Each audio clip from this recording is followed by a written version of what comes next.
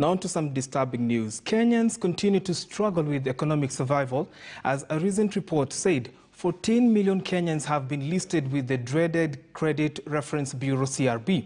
This means that they have been blacklisted and hence will have limited access to credit facilities for business growth. The youth, though, are feeling the sting as the situation was worsened by COVID-19 pandemic. Take a look.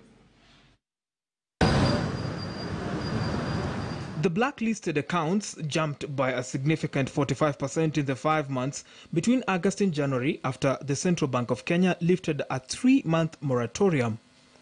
Data by Metropole, one of the 3 licensed CRBs alongside TransUnion and Credit Info International, show that the number of loans accounts in arrears for more than 90 days had jumped to 14 million by January this year, up from 9.6 million in August 2020.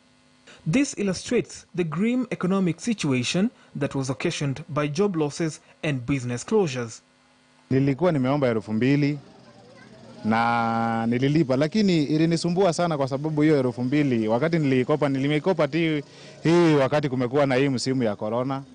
Sasa hatukuwa tunapata pesa. Sasa hata kwenye unafanya kazi kapikipiki kakakata mafuta nikiwa tu kwa barabara. Nikajaribu kufikiria venye naweza pata dona, sikuwa na kitu kwa mfuko. Niliopti kuingia kwa simu yangu, nikakopa 2,000 kwa Tara. Wakanipea. Nikajaribu hata nilita pikipiki nyingine ikakimbia kuniendea mafuta ndo ikanifaurisha.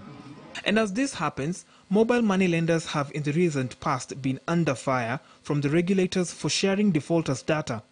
New CBK data shows that the value of loans defaulted hit 423 billion shillings, or 14.1% of the total 3 trillion shillings loan book, a sharp rise from 351.73 billion shillings that was in default by the end of March 2020. With slow business recovery and jobs being hard to come by, affordable and flexible payment terms for loans could be the saving grace. And we hope that situation will be resolved soon. Let's go to agriculture.